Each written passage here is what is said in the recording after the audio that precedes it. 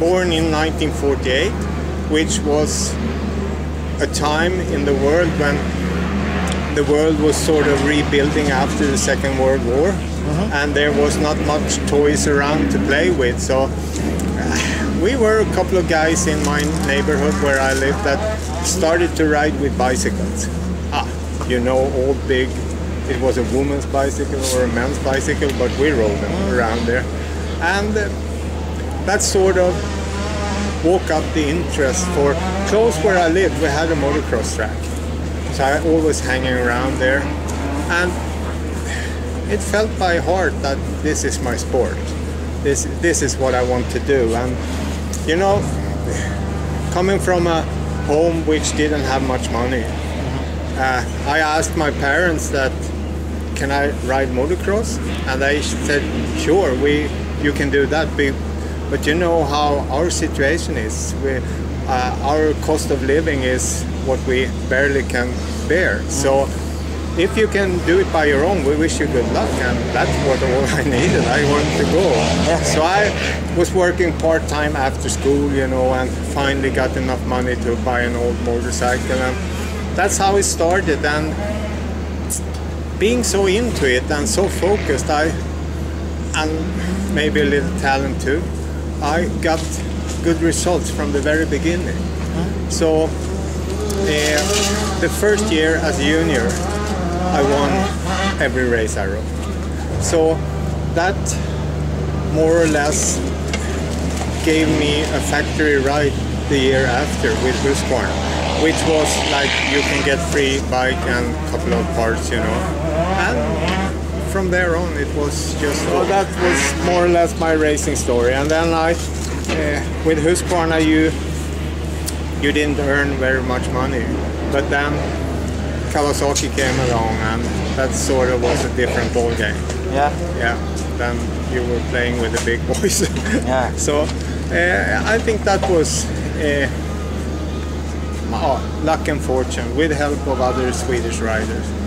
Torsten Hallman and Ole Pettersson have been a great help to me. So it's hard to make it all on your own. Yeah.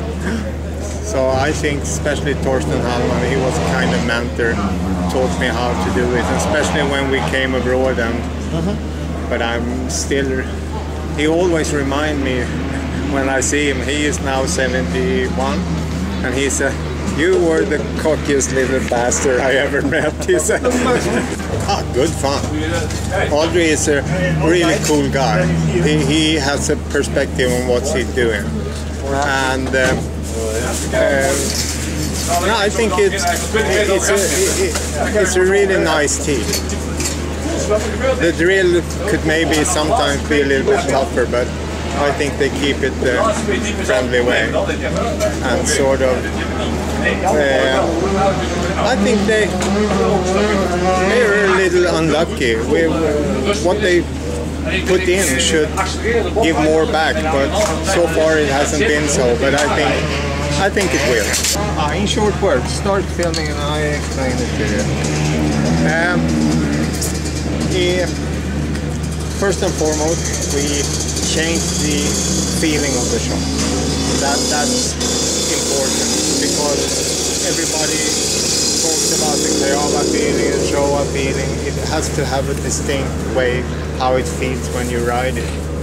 And we worked a lot on that. And in the same moment, we also changed the dynamics inside the shop.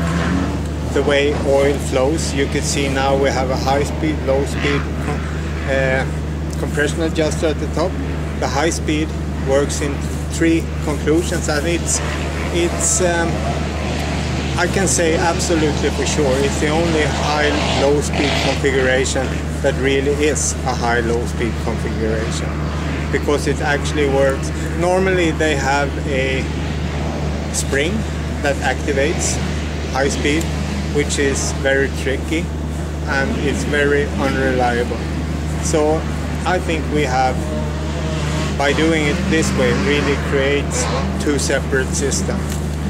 And before we had the CSC in the bottom. We have taken that away and put the rebound adjuster down in the bottom like it was in the old days. And we also changed the oil flow inside the shock. So I think we reach a point where we have a different feeling in the shock, and I think it should appeal to the riders.